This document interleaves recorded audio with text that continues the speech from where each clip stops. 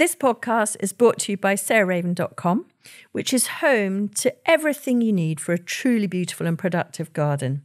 You'll also find great and essential gardening kit and stylish, lovely things to have in your house to bring the outside indoors, all inspired by the garden and the house being tied together. There's also plenty of garden inspiration, how-to videos and specialist growing guides. So head over to sarahraven.com today to discover even more.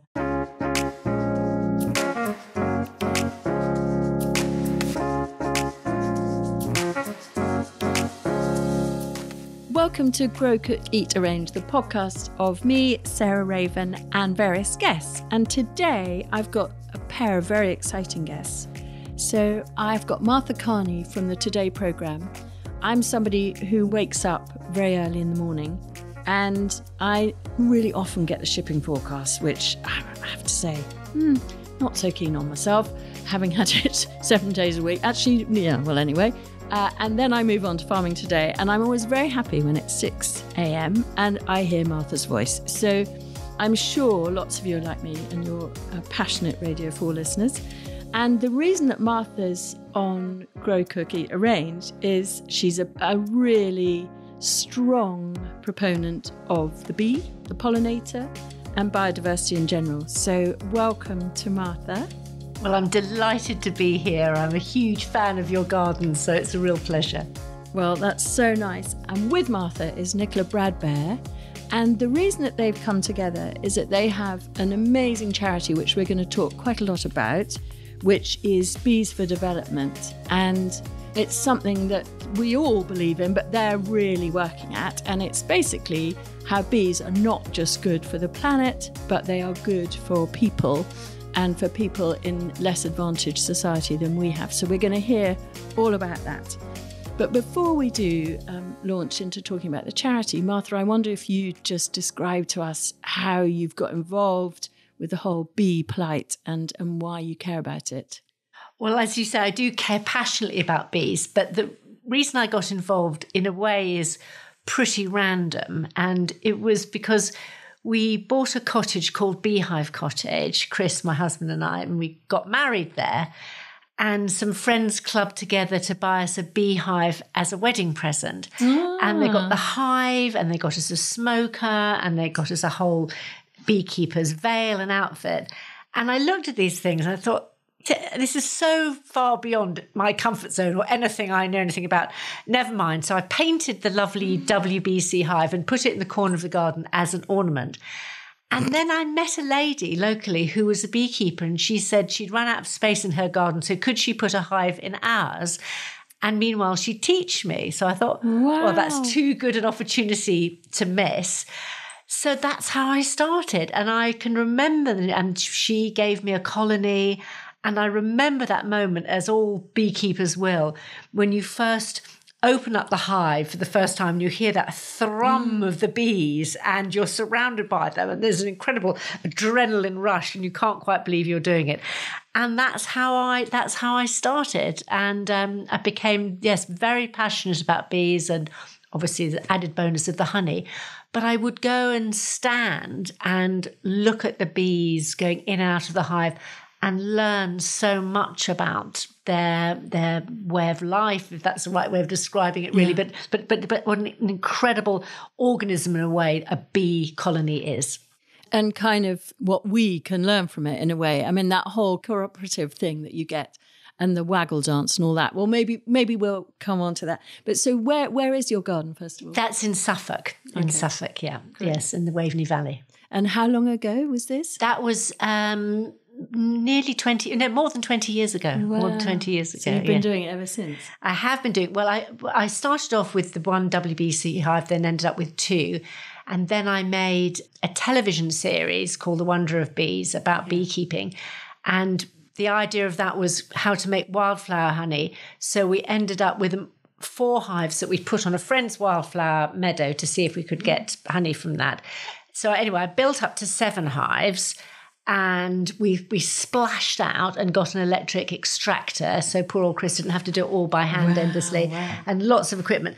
But then, rather sadly, I got stung, not when I was beekeeping, but I got a sting in my head, and I had a very bad anaphylactic reaction, and I had to get really. You need to be terribly careful. Anyway, I gave up. I gave up at that point because I ended up in hospital, and I got lots of lectures from consultants who were saying you mustn't go anywhere near bees, and I said, when you say nowhere near bees, I'm in the middle of shooting a television series with Chris Packham about bees. How do you feel about that? And he thought I was completely mad. Golly. But he let me continue doing that. But just out of shot, there was a paramedic with an injection full of adrenaline ready to hit me if anything went wrong.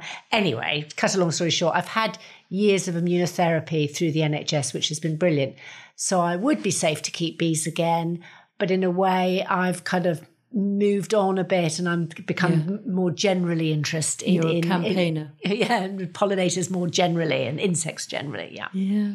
God, that's quite brave, though. I mean, I've seen Adam having going into anaphylaxis from again being stung on the head. I wonder if that's more common as a thing of causing anaphylaxis rather than a sort of finger or. And Nicola, I bet you'll know about that. Well, yes, bee stings are funny things. Sometimes you can have a really bad reaction, and another time you don't have much of a reaction, depending on where you get stung, whether you're stung by a guard bee who's got an awful lot of venom in her compared to a forager bee. Okay. There's so many variables, and people respond different ways on different days. It's a funny old subject, but... The guard bees are the ones that chase you up the garden, and they're very fierce indeed. They're just good at their job. They're good at their job, yes. Let's not be prejudiced against the poor old guard bee. So I just want to introduce Nicola a bit more. And so, Nicola, you were at Cardiff University. Yes, I didn't start off there, but I did work there for a bit. But bees development was started 30 years ago by me. Gosh, as long ago as that, I didn't know that. That's amazing. Yes. So tell us lots about bees for development. Well, it started off my interest really when I was a student in the 70s and 80s. There was a world food problem, and it was the time of the Green Revolution, and I was working at that time at university on plant proteins that were good for human nutrition and things like that. And then I kind of thought, this is a big waste of time. And I went off travelling, the sort of end of the hippie era, and I just noticed that beekeeping is a really good way for rural people to make income. And every beekeeper becomes a bit of an amateur botanist and gets interested in the environment. So if you get people interested in beekeeping, then they become guardians of the environment, but they're incentivized to do it. They get some income. So we think at the charity that Bees for Development, it's a great way to get people to retain habitat by being beekeepers. So that's the premise behind the charity. And so where is it spread? I mean, where is most of your work? We work in the poorest places. So we work with the poorest people in Ethiopia, in Ghana, Uganda, Zimbabwe. We used to work in a wider range of countries around the world, but nowadays the most poor people are in Africa. So that's where most of our work is now. And actually deforestation in Africa is worse than anywhere else. So the crisis is more severe. So we're doing a lot of beekeeping development, but that also includes a lot of reforestation and habitat protection, which is sort of dual aim. So we're working to alleviate poverty, but with a twin aim of maintaining biodiversity at the same time. And so do you then market the honey locally, or is it? Yes. Beekeeping's kind of easy, actually, and people in poor countries have got really good indigenous knowledge. So we're not teaching them beekeeping, but we're helping them to do more of it and make more of an income from it. And very often our work is about market chains and getting a good market for their produce, because a poor person doesn't want to do beekeeping unless they have a market for the honey. So market's a very important part of our work. So will you give us an exact example of one of your projects, for instance, and sort of take it from the bee to the mouth of somebody that's eating the honey? Okay. We're working, a new area for us is Don Corkram in Ghana, and that's a bit of a remote bit of Ghana that nobody much knows about, but actually it's where most of the charcoal comes from. There are very poor people there, lot of young people without jobs, and a quick way for them to get income is to cut forest and make charcoal, which is illegal. So a few years ago, we introduced beekeeping. Nobody was beekeeping there before, and it's just taken off. These young men say it's easier to do beekeeping than to make charcoal, and they can get good cash from the honey and the beeswax. And we're working on those market chains to make sure they do get good money for them. So that's a good example. So it's working really well. The problem for us is keeping up with demand for training. For the honey. Yeah, well, and for training, yes. For the training, yeah, of course. Yes, so that works well. And Martha, how did you get involved with the charity?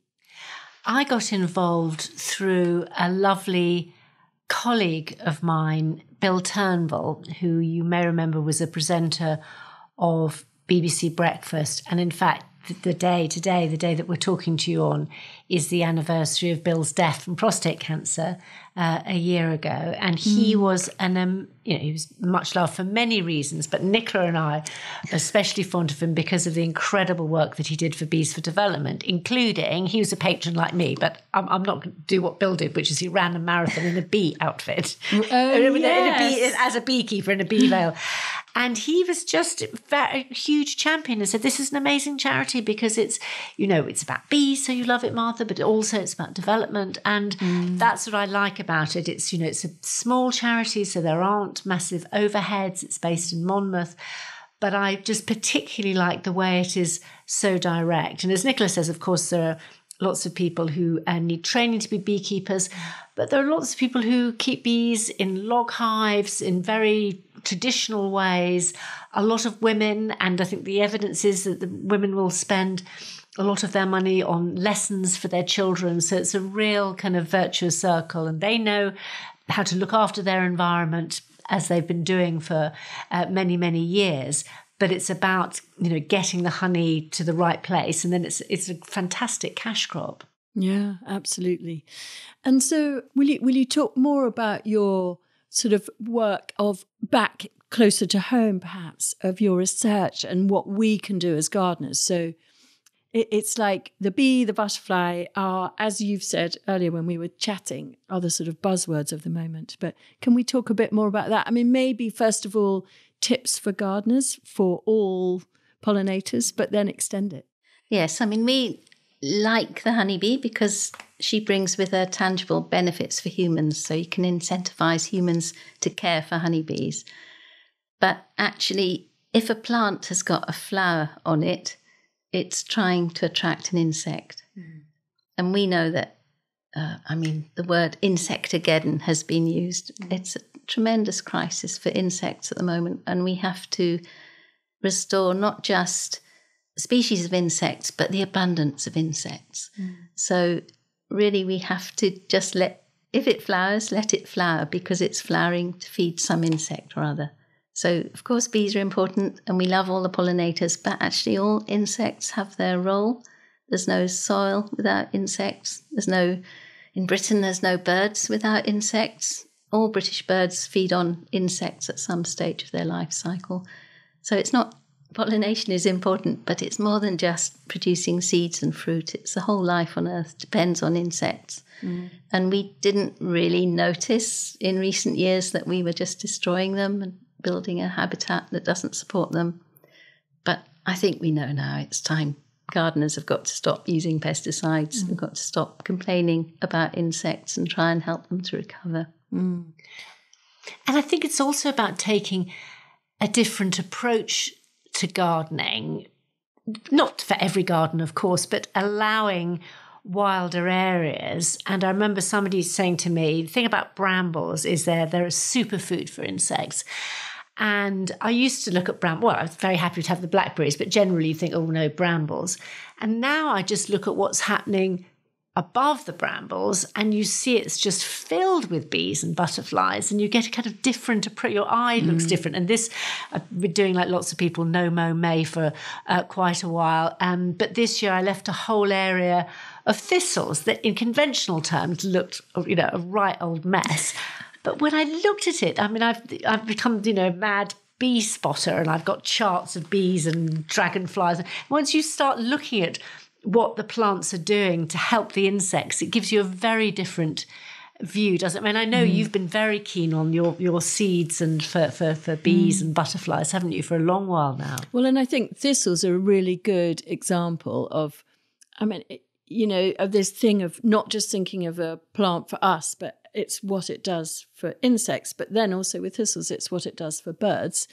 And so that's why I love it in all its stages. The thistle family is a really good example. And the bramble family in exactly the same way, which is it's absolutely full of nectar and pollen, which, as you all know, as regular listeners, I hope, of this podcast, the protein comes from the pollen and the nectar gives the carbohydrate, and you need that, and you need a good wide range of sources of that, like we need now, we're told 20 a day at least.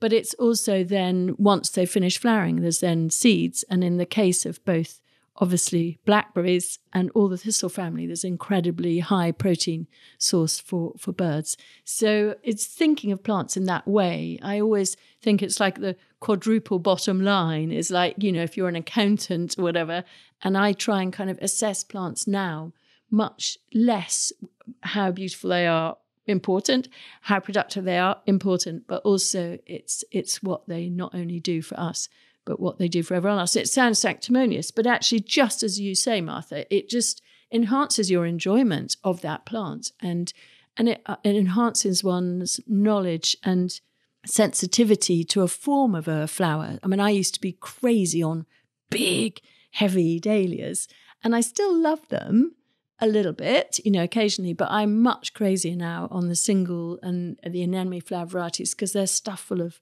pollen and nectar. And so, it's just having a more all-round view of a plant, isn't it? And I guess also, Nicola, you know more about this than me, but it's also thinking of planting for as long a period throughout the year as possible. So I've got some Mahonia, which is not the prettiest plant, but it is an early flower. Mm-hmm. And then later in the year, it's ivy is the sustaining plant, isn't it? Yes, just coming out now, first of the ivy flowers. But don't you think it's nice to see goldfinches feeding on your thistles instead of on Niger seed that we all go and buy as well? Yeah.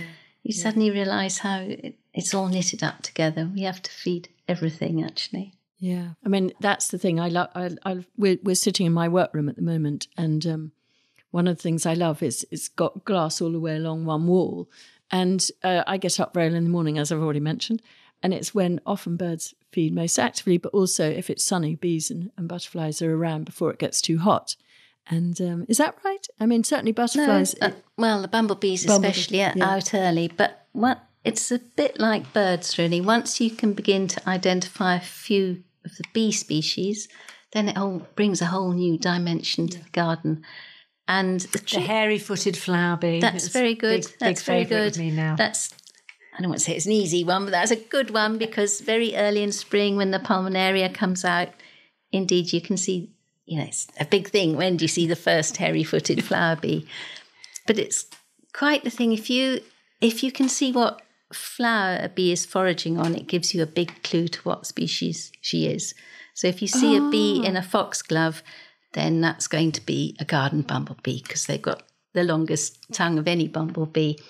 And then it's a bit like goldfinches. Once you see them on the feeder, you can identify goldfinches when they're flying over or you see them somewhere else.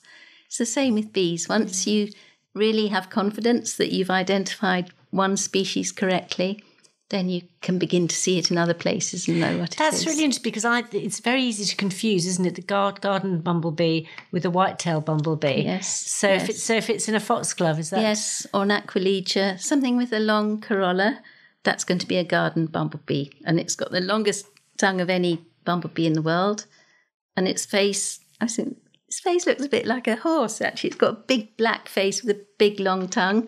That's a garden bumblebee. And once you begin to get your eye in, it just adds so much interest to your garden. Yeah. So we've sort of chatted about obviously not using insecticides. I mean, please.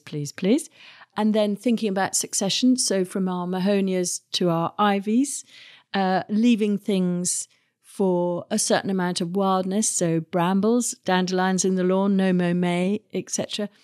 Any other tips that we really feel we must prod people with? Well, I was super shocked at Chelsea Flower Show when a lady asked me how to control leafcutter bees in her roses. And I thought, you lucky thing having leafcutter bees. If you could see their beautiful, beautiful nests, that's the loveliest thing. Much more beautiful than any old rose. Anyway.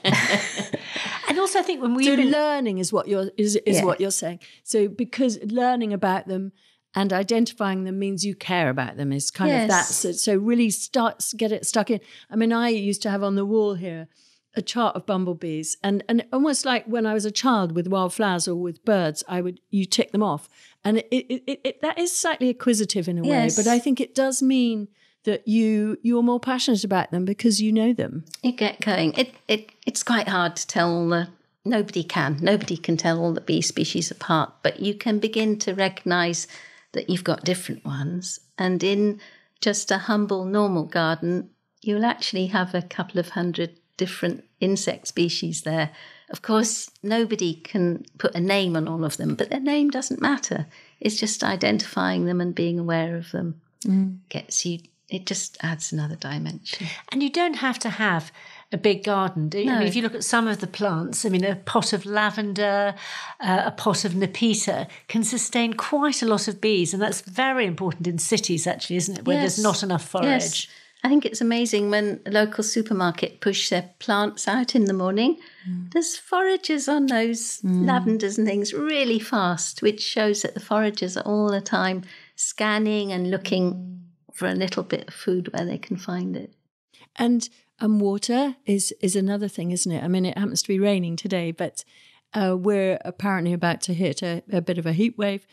And so putting, is that right, shallow water out with stones in a bowl is an important thing. That's good. That's always nice. And especially honeybees, even in winter, if they're trying to release their honey stores, they can be having a requirement for water. So even all year round, having some liquid water available, not just for insects, but for birds as well. And stranded bumblebees. Yes. I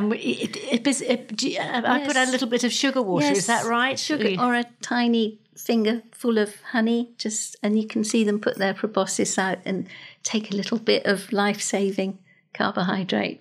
Because I don't understand how they fly at all, bumblebee. I mean, their body mass for what they're able to do, so it's no wonder they conk out quite regularly. Yes. But yes, you're right, honey would be better for them then. But is there a thing about feeding honey? Fine. Yeah. Tiny, just a tiny pinhead of honey will get them going again. Lovely. And so if you find, like quite often at this time of year, you find a bumblebee crawling around on the floor inside the house. And so that's exactly what, I mean, I just tend to get them under a piece of paper and take them out. But would it be better to feed them before you release them? If they're exhausted because they've been trying to get out the window, then they probably could do with a bit of carbohydrate just to give them the fuel to get home.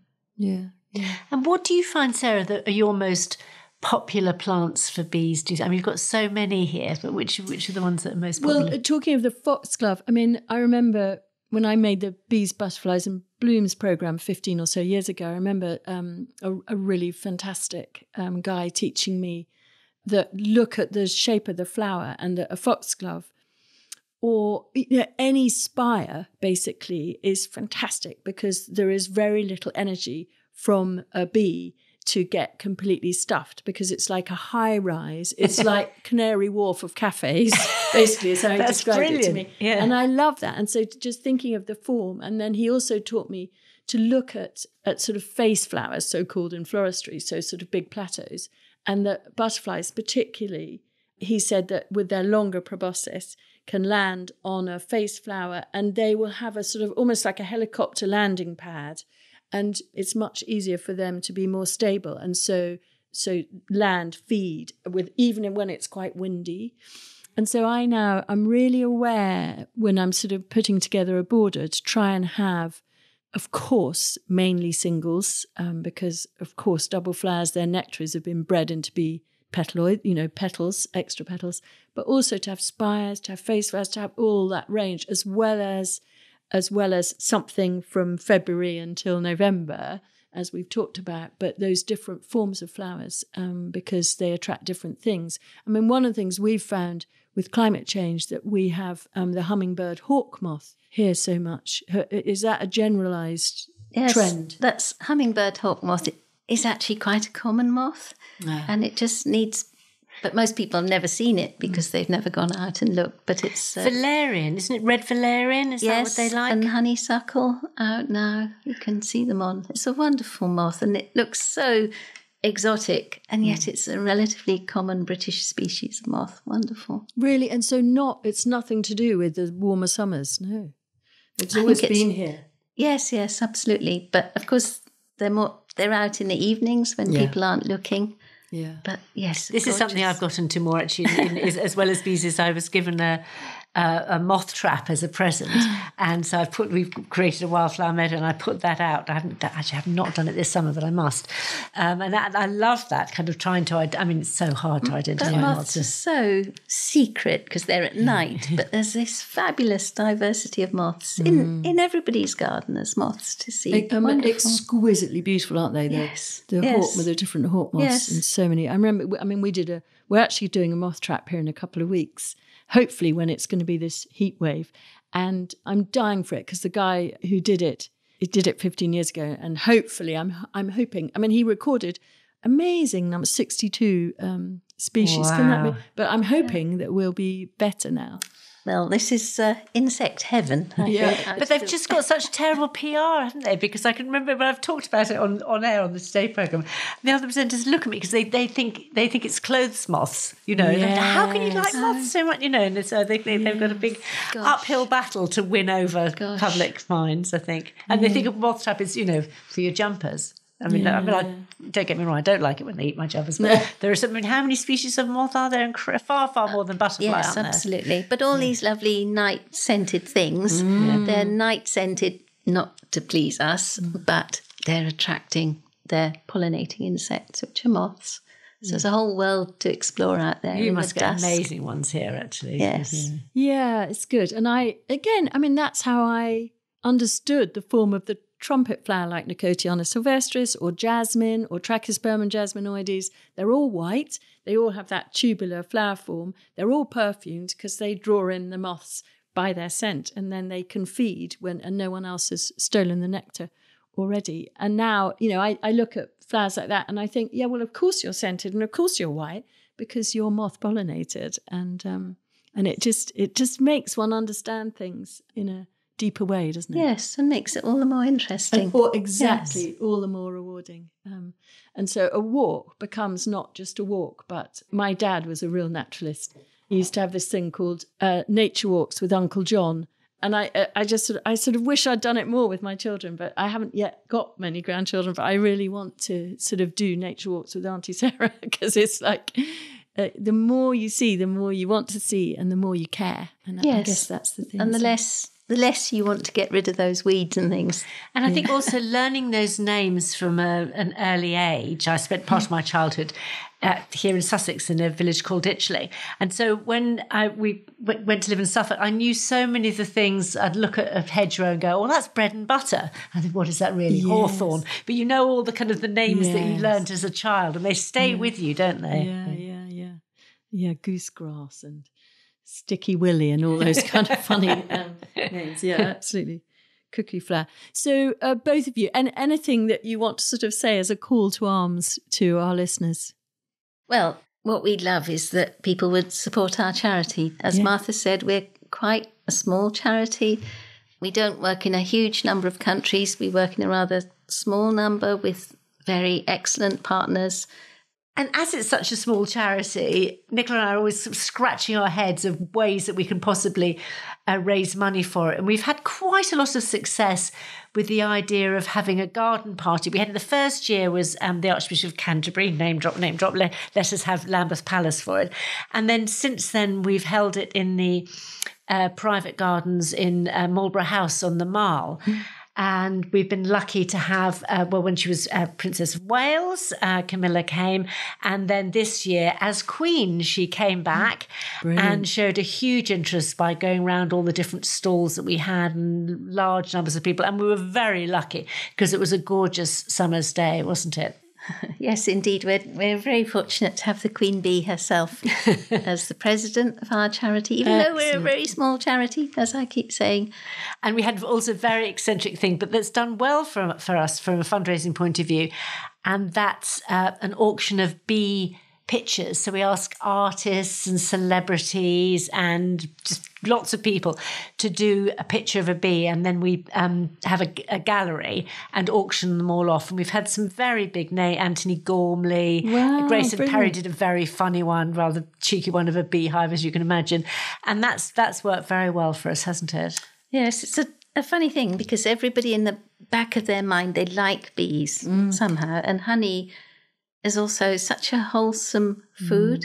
There's a big difference between a jar of honey and a jar of jam. Honey has a lot of cultural value. Every society puts value on honey. The Quran, the Bible, all the religious texts extol, because it was the first sweet food and also medicine that people had. So actually in the back of everybody's head, there's a sort of feeling that bees and honey are wholesome and good, and it's come back. And honey's come back as medicine. A friend of mine who's had a problem with a wound has been treated on the NHS with surgical strength honey bandages. It works. It works, and bugs can't become resistant to honey. Really? Quite. And then we haven't even talked about beeswax, which again has lots of spiritual connotations, all the candles in church. And you sell an amazing range of candles, don't you? Yes, one of the ways we raise income for our charity, we have a shop in Monmouth, a small and beautiful shop selling all things bee related and bee paraphernalia. So beautiful and can candles. you access that online? Yes. So you do Have a mail look. order? We do. Lots of beautiful bee things, and Very tempting jewellery. everything helps our charity. Yes. Fabulous. So it's very interesting. The word medicine, in most languages, honey is an M word, like miel, mod, madu. Russian for honey is mod. And in English, of course, we have mead, which is honey wine. And so some people say that the root of the word medicine derives from honey, because it was the first medicine that people had. And still, people in very poor countries, they don't regard honey as an everyday food. It's a special tonic that you give to people when they're poorly, to nursing mothers, to children. So you don't just slather it on toast. It's too precious. But it mustn't be heated and sort of distilled and refined, must it? I mean, the rawer it is, the nearer it is to straight out of the hive, the better. Yes. If you heat honey, you destroy really a lot of its properties. So if it's pasteurised, it's not so good. No, we don't like pasteurised honey. But in Ethiopia, where we work, people buy honey by the spoonful. And it's really regarded as a much more special food than the way we regard it here in rich countries. Yeah. Well, I remember when I was a junior doctor and I was working on the paediatric ward, and I've talked about this in a previous podcast relevant to the vinegar part of this, but I used to have, my aunt encouraged me to have Honegar every morning. And having been getting, a cold or something every 6 weeks or so, I was continually getting minor bugs. I started on Honegar every morning. And that was a good loaded teaspoon of unpasteurised honey with a tablespoon of organic cider vinegar with the mother in warm, not boiling water. And I stopped getting ill. And so it has such an effect on our immune system, I think. It is a sort of...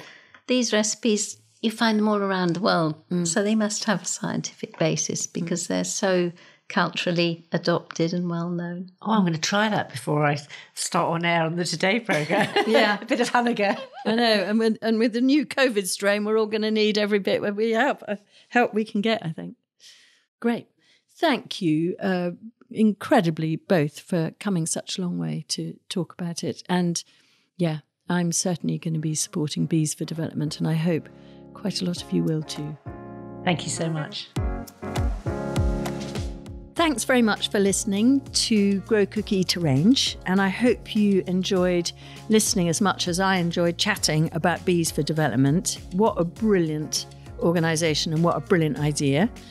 And next week, I'm talking to a friend of mine, Arabella Preston. I call her Ari, who is the co-founder of two brands that I hugely admire. One is Votary, which is skincare products.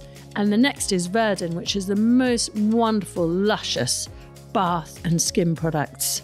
And they smell delicious. So I'm going to talk to her as a gardener as to how gardening has influenced her brand.